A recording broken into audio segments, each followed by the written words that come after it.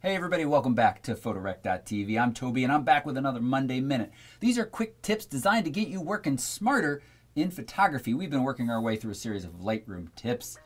I want to talk about color today.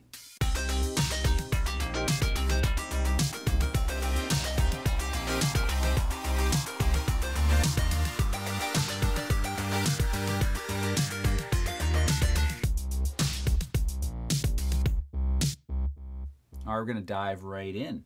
So I've got this picture of some bleeding hearts, and you know, I'd like the pink or red tones to be just a little bit more exciting. So of course we can bring the vibrance up and the saturation up, but when we do that globally, we very quickly introduce some colors that just aren't in reality anymore. The greens back here are just way too much. So I'm just going to double click to reset both those and bring them back to something normal, and come down in here to the Hsl and color panel.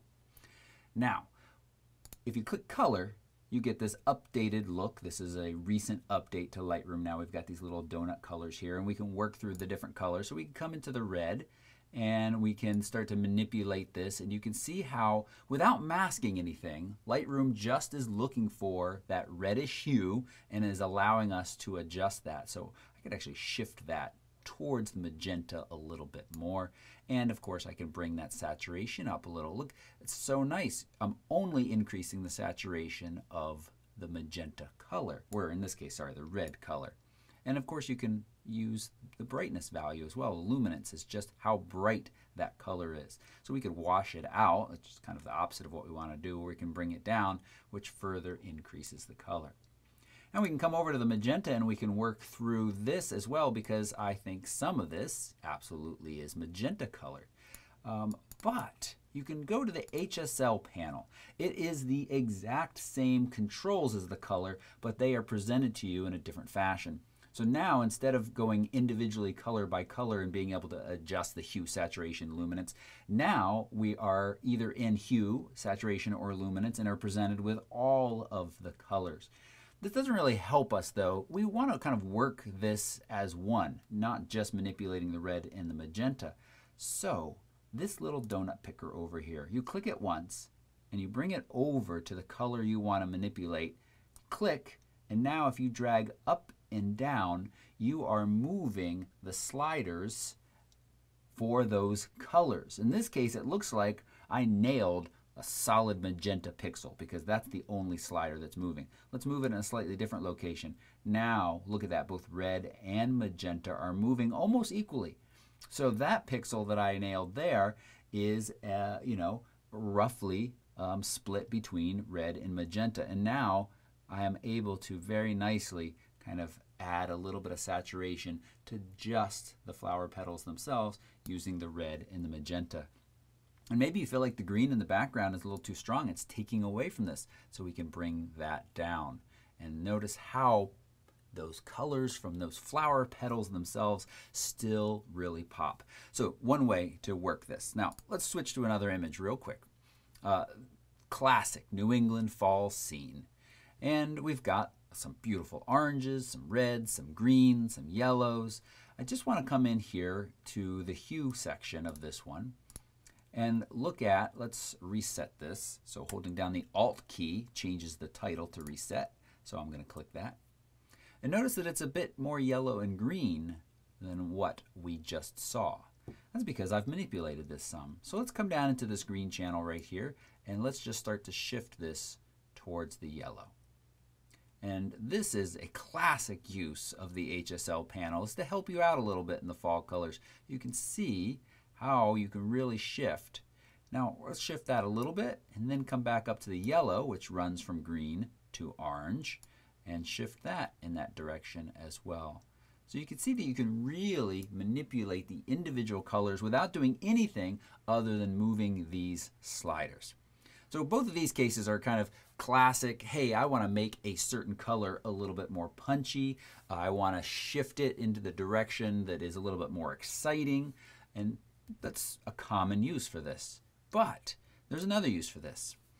All right, in this last example that I want to show, this is a really powerful tool and can be very useful, especially if you're photographing people often.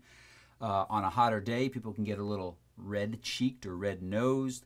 Maybe you've got a couple, one of them is a little bit nervous about being photographed and is blushing. Or in the case of my daughter here, maybe she got a little too much sun on her cheeks at the beach a couple of years ago. So I'm going to show you how to remove some of the red from the skin. So I am really going to only be working in the red. So I'm going to come back over to the color and pick the red, because these are the 3 sliders that I want to work with first. First thing that I want to do is I want to shift this red towards the orange a little bit. And that's going to kind of push that red from being that kind of cherry sunburned skin color a little bit more towards a natural looking, just a little bit of a warmer tone skin color. Now the saturation, let's be dramatic for a second and just bring it down, because this shows something that is important to be aware of. When you are fixated on fixing something, you're sometimes forgetting about other spots in the image that might have those colors naturally, like her lips. Suddenly this becomes a very creepy, very different image. So yes, we can bring the saturation down some to reduce some of those colors in the cheeks, but you really need to be careful that you aren't getting to a point where there's other parts of the skin or body that don't look natural. So I'm just going to split the difference a little bit there. Now luminance, we could talk about, you come down, it gets dark, doesn't look good, but if you come up, it just starts to wash that area out. Now, we don't want to go too far, again, but notice the lips stay pretty natural looking, I think. They get a little paler, but somewhere in here again, splitting the difference a little bit. And we could work the same through the magenta. I don't know if that's skin tone. No, see? This is how I tell if I don't want to use the dropper. Just start moving back and forth. The only thing Lightroom sees as magenta in here is the collar itself. So just by working, we have now reduced her sunburned. And in the future, when she sees this picture, she can't say, "Dad, how did you let me get so sunburned? You're terrible." And I just say, "Yeah, I know. I fixed it for you." One other way we can fix it though real quick. Go in the brush tool. And let's zero this all out. And I'm going to brush on right on that cheeky area. Maybe you feel like the lips lost a little too much color. So this is another option here. And now, that's where we've brushed. Shift-O changes the color of the brushing, so if you don't want red. And now I'm going to use this newish hue adjustment, and I can just push this from the magenta to the right a little bit, and we lose further red. Let's remember where this came from and where we ended up. Not bad. If you found this quick tip helpful, please give it a thumbs up and don't forget to hit that subscribe along with a little bell so you'll be notified of future videos. I really appreciate it. Thanks so much for watching. Bye-bye.